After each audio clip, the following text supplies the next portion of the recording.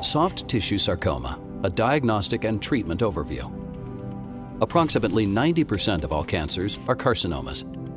These are cancers that develop in epithelial tissues, which are derived from the embryonic endoderm or ectoderm. Some of the most common carcinomas are those of the breast, prostate, lung, colon, skin, and bladder. Roughly 9% of all cancers are either myeloma, leukemia, lymphoma, or mixed types. And approximately 1% of all cancers in adults are sarcomas. Sarcomas are cancers that develop from tissues derived from the embryonic mesoderm, or mesenchyme. Some sarcomas occur in bone, such as osteosarcoma, and Ewing sarcoma, or cartilage, called chondrosarcoma.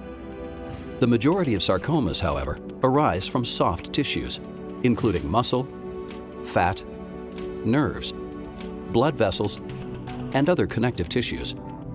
Soft tissue sarcomas can occur anywhere in the body, but the majority occur in the extremities. Soft tissue sarcomas are a heterogeneous group of cancers with approximately 50 different histological subtypes. Some of the more common subtypes include gastrointestinal stromal tumors, or GIST, Leiomyosarcoma, Liposarcoma, Synovial sarcoma, and Rhabdomyosarcoma, predominantly in children. Within these subtypes, there can be different molecular variations with unique clinical and prognostic characteristics. Soft tissue sarcomas can occur at any age, but there is a marked difference in distribution of histological subtypes between adult and pediatric soft tissue sarcomas.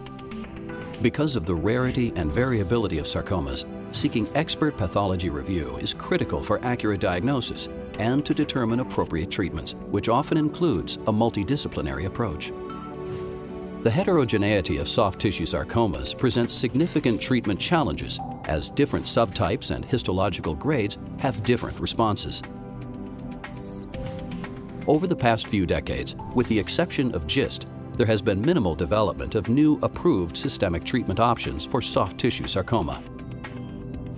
The current treatment approach for primary localized soft tissue sarcomas often begins with surgical resection and may include radiation, which may help with local control. Preoperative radiation or neoadjuvant systemic therapy may be considered to help to reduce tumor size and facilitate surgical resection. Postoperative adjuvant systemic therapy may delay disease recurrence, but benefit to overall survival has not been demonstrated. Treatment options for advanced soft tissue sarcoma are limited. The prognosis for metastatic or unresectable soft tissue sarcoma is historically poor, with a median survival of approximately 12 months. Trying to stabilize disease to delay onset of symptoms is an acceptable outcome of treatment for advanced disease. Standard first-line treatment for advanced soft tissue sarcoma includes the use of anthracyclines with or without additional agents. Several agents have been shown to have some activity in advanced soft tissue sarcoma. But even as new treatments are emerging, there is still no recognized standard therapy following failure of initial treatment. There is a need for second-line treatments that can help achieve not only longer overall survival, but also prolonged disease stabilization and progression-free survival.